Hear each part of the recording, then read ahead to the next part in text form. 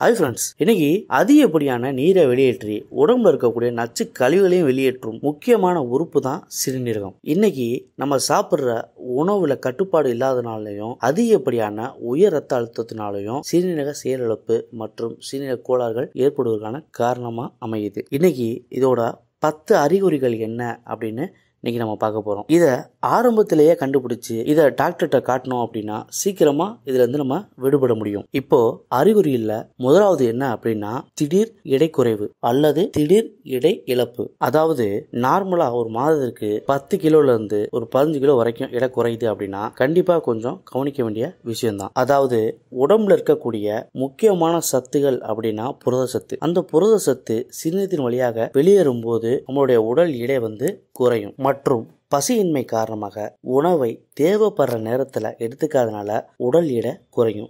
இதுவும் கிட்னி ஃபெயிலியருக்கான ஒரு முக்கிய அறிகுறி. 2வது வாய் துர்நாற்றம். சிலர் டாக்டரை பார்க்கும்போது கொஞ்சம் ஊத சொல்லுவாங்க.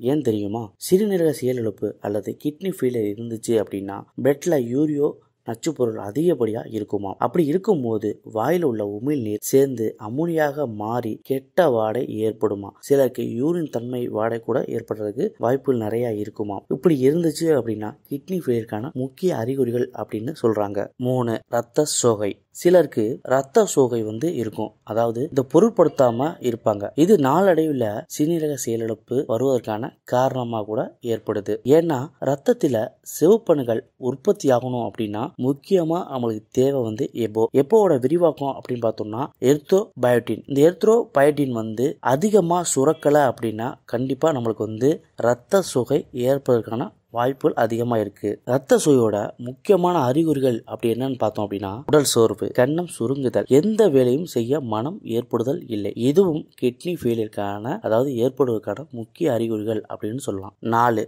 மூச்சு திணறுதல். உடம்புல நச்சு கழிவுகள் மற்றும் நீர் தேங்கி விடுதல் மூலமாகவும் மற்றும் நுரையீரலில் நீர் தேங்கி விடுதல் மூலமாகவும் உடம்பில் பல்வேறு பகுதிகளில் வீக்கம் ஏற்படும் அல்லது அலர்ஜி ஏற்படும். அவ்வப்போது மூச்சு திணறல் கூட ஏற்பதற்கான வாய்ப்புகள் அதிகமா இருக்கு. அப்படி இருந்துச்சு அப்படின்னா உடனே மருத்துவரிடம் செல்வது அவசியம். இதுவும் கூட கிட்னி ஃபெயிலியர் ஏற்படுவதற்கான முக்கிய அறிகுறிகள் அப்படின்னு சொல்லலாம். 5 சருமம் அரிப்பு. பொதுவா சிறுநீர் இழப்பு அல்லது கிட்னி ஃபெயிலியர் ஏற்படும் போது உடம்புல இருக்கக்கூடிய நச்சு கழிவுகள் வெளியேற்றம் இல்லாம பல பகுதிகளில் தேங்கி விடுகின்றன. அப்படி தேங்கும் போது தோல்கள் மூலமாக வெளியேறும். அப்படியே வெளியேறும் போது அரிப்பு சில நேரங்கள்ல உடம்பு தோள்கள்ல ஏற்படும். சில நேரங்கள்ல தோல் வறண்டு போகும். அதாவது ஸ்கின் வறண்டு போகும். சிலருக்கு செதில் போல தோற்றம் ஏற்படும். இதுவும் கூட கிட்னி ஃபெயிலியர் ஏற்படுவதற்கான முக்கிய அறிகுறிகள்னு சொல்லலாம். 6 உடல் வீக்கம். முன்னாடி சொன்ன காரணங்கள் போன்றதான் இந்த காரணமும். அதாவது சிறுநீரக கோளாறுகள் காரணமாக உடம்புல பல்வேறு இடங்கள்ல நீர் தேங்கிவிடும். அதன் மூலமாக கால் பகுதிகளில் வீக்கம் ஏற்படும். சிலருக்கு நாளடைவில் கை கால்கள்ல கூட வீக்கம் ஏற்படும். சிலருக்கு தோல் தடிப்பாகவும் சிலருக்கு சிவப்பு நிறத்திலும் காணப்படும். இதுவும் கூட கிட்னி ஃபெயிலியருக்கான முக்கிய அறிகுறிகள்னு சொல்லலாம். 7 முதுகு வலித்தல். பொதுவாக சிலருக்கு கிட்னி உள்ள பகுதிகளில் அல்லது மேல் பகுதிகளில் முதுகு பின் பகுதிகளில் கிட்னி அதாவது அருகில் இருக்கக்கூடிய பகுதிகளில் வலி தொடர்ந்து இருந்தால் கிட்னி ஃபெயிலியருக்கான அறிகுறிகள் சொல்லலாம். ஏன்னா பொதுவா இந்த வலிக்கு இதற்கு காரணம் அப்படின்னு பார்த்தோம் அப்படின்னா சிறுநீரக கல், சிறுநீரக நீர்க்கட்டிகள், சிறுநீரக அலர்ஜி போன்றவை கூட இப்படி ஏற்படலாம். குறிப்பா தொடர்ந்து இருந்தால் கண்டிப்பா மருத்துவரிடம் காட்டுவது மிகவும் அவசியமான ஒன்று. 8 கண்கீழ் வீக்கம். பொதுவாக சிலருக்கு கண்கீழ் வீக்கம் அல்லது சிவந்து காணப்படும். இதற்கான காரணம் அப்படின்னு பார்த்தோம் அப்படின்னா சிறுநீரக செயலிழப்பு அப்படின்னு சொல்லலாம். உடம்பின் முக்கியமான சத்துக்கள் அப்படின்னு பார்த்தோம்னா புரதசத்து. இந்த புரதசத்து சிறுநீரகத்தின் வழியாக வெளியேறும் பொழுது கண்கீழ் வீக்கம் ஏற்படும். நாளடைவில் கண் பார்வை கூட பாதிக்கலாம் அப்படின்னு சொல்றாங்க.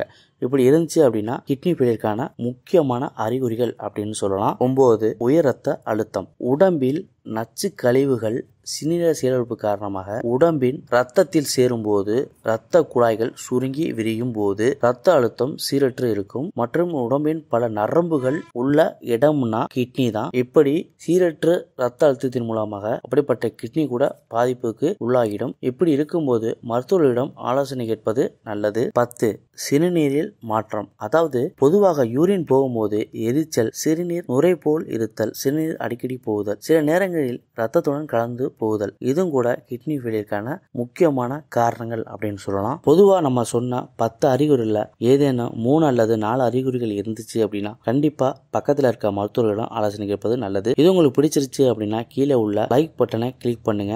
இப்படி நீங்க செஞ்சீங்க அப்படின்னா இது போன்ற பல வீடியோக்களை போடுறதுக்கு தூண்டுகோலாய் எங்களுக்கு இருக்கும். நன்றி.